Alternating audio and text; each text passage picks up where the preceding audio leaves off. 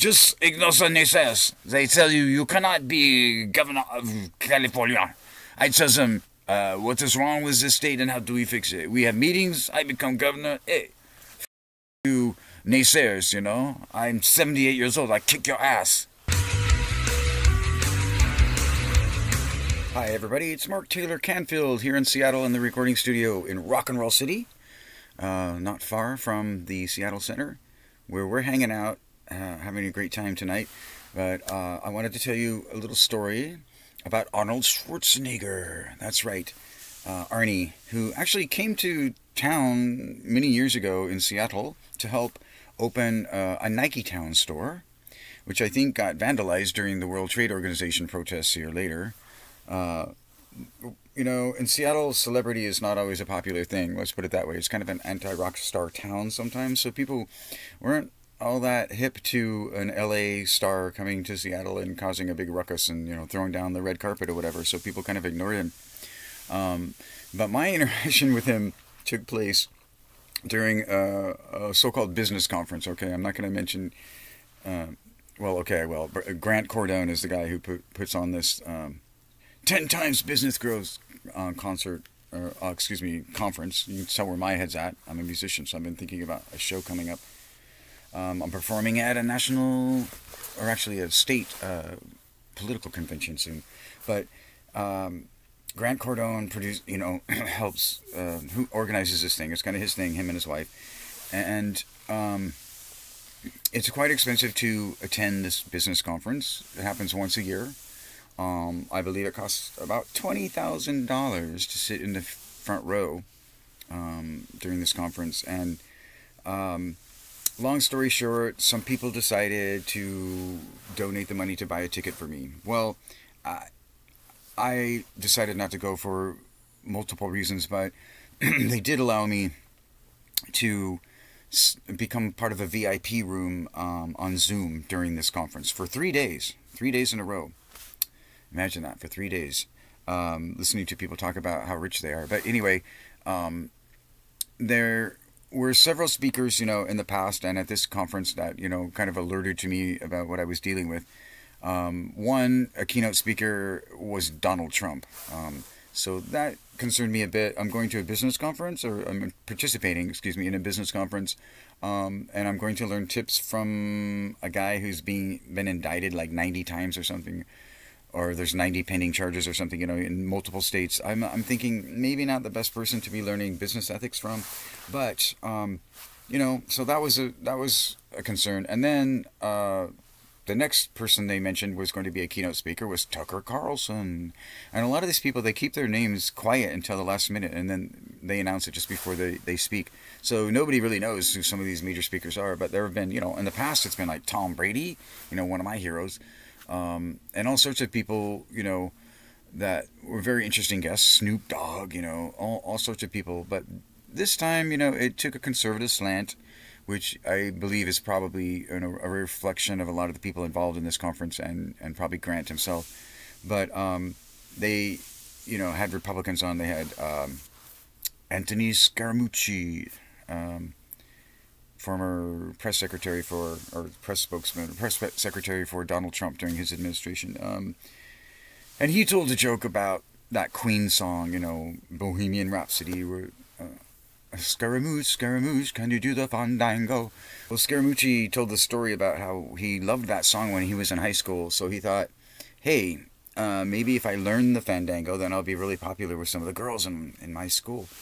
And he said, so he did learn the fandango, and yet he said, I'm here to tell you it didn't help me with the girls. So there you go. There's one bit of a takeaway, some advice from this business conference is don't learn the fandango. But in any case, you know, it makes me wonder, because one of my favorite ZZ Top album, actually, and I often use Billy Gibbons' guitar sound as kind of a reference, you know, sound in the studio here.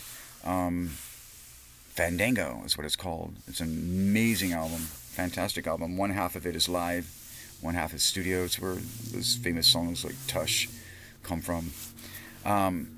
Anyway, amazing sound. But so back to the story. I was at this conference. I was participating in this conference. So we have this green room, VIP room that I have access to because of these people who donated, the ticket. Wouldn't have paid for the ticket myself. These are really, really high-level business conferences, really expensive to take part in. There's a lot of billionaires involved, very wealthy, famous people. But one of the speakers was Arnold Schwarzenegger, okay? He was actually the last speaker in the 3-day conference. And it had been leaked sort of a little bit the night before that he might be one of the speakers. So I wasn't completely surprised when they announced, next up to speak is Arnold Schwarzenegger. Well, that was great. He did a keynote speech, and even though, he and I probably differ a lot on political issues, he did kind of a positive, inspiring sort of speech, so I have to hand it to him. It was not all about him either, which was nice, although most of it was, of course. But afterwards, they announced, okay, for those of you in the green room, the VIP green room on Zoom, we're going to have Arnold Schwarzenegger on just to take your questions after he speaks. And I was thinking, wow, this is great. I actually had something else I was supposed to be doing and people I needed to meet and stuff. So I was kind of looking, at the clock thinking, I got to get out of here. I can't wait for Arnold Schwarzenegger. But they said, if you have a question for Arnold, go ahead and put it in the chat and we'll pick the best questions and we'll ask him. So I'm thinking like, what the hell? Hey, yeah, let's ask a question of Arnold Schwarzenegger. So I typed in something really quick without really thinking about it. And I believe it was something like, what is the most important lesson you've learned as a bodybuilder, an actor, and business owner? I mentioned business owner because it was a business conference after all. Although he did spend most of his time talking about bodybuilding and acting, which I thought was funny. So he comes back to the green room. They introduce him. I'm getting ready to leave. I'm putting on my coat, and I hear somebody say, hey, Mark, it looks like they're going to ask your question. I'm thinking, oh, whoa, how did this happen? So I run back in, and apparently the moderators chose my question as one of them to ask him. So I had to wait around now and see what he had to say. And it was the funniest thing, actually, I've ever seen. His answer to, what is the biggest lesson you've learned, he says, just ignore the naysayers. I think it's not someone's other. Just say nothing, ignore the naysayers, because they will tell you so many things that are bullshit, like, you cannot, I have a hard time imitating him, but, nice, I think it's not someone else. Say nothing, ignore the naysayers, because they say, you cannot become a world-class bodybuilder, a crazy idea, you have crazy ideas, he says. But say no so to the naysayers. They are crazy. They do not know you, so you follow your dream. Follow your dream. He says, I am 78 years old. I have birthday coming up. I am 78 years old, and I will kick your ass. So you take that, naysayers. I say to you, I kick your ass. So he reminded me of that old Saturday Night Live skit, especially the really famous one with where Patrick Swayze was the guest, and it was Hans and Franz, right? The bodybuilders, we're going to pump you up, and they were kind of imitating, Arnold Schwarzenegger. So to hear him say that, I was cracking up. I was just in tears and laughter. I do 50 bench presses per day. What do you do? Nothing. You're stupid. So that's my bad impression of Arnold Schwarzenegger, but I will probably never forget that, and I will remember his words because, yes, in my life there have been many naysayers who said, you can't make money doing music. You can't become a musician or a composer or travel around the world or, have your music honored in Europe and become a resident composer at a major university. You can't do that. Well, guess what? I say to the naysayers, just ignore the naysayers, whatever they say to you.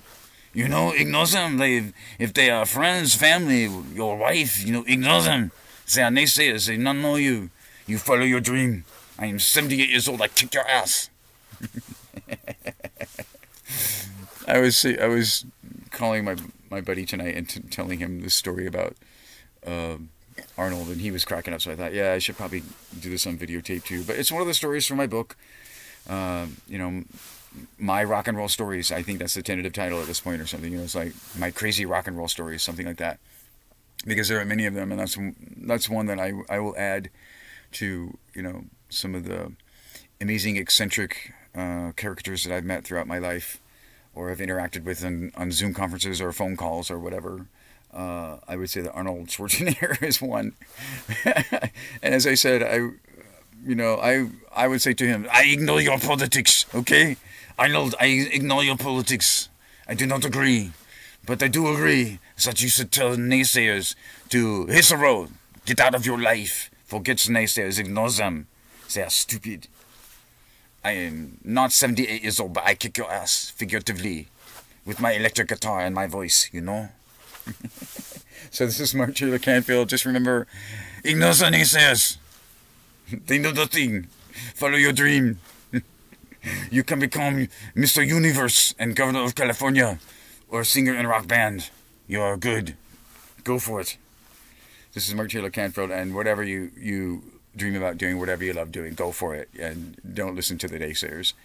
Thanks for listening to the MTC Report and watching, and click the subscribe button down there and the like button and share it with your friends, you know, if you like what's going on here. I hope to do more videos like this because I think it's important to tell my stories for one reason or another.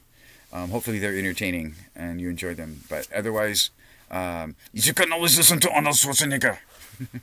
This is Mark Taylor-Canfield for the MTC Report. Peace out.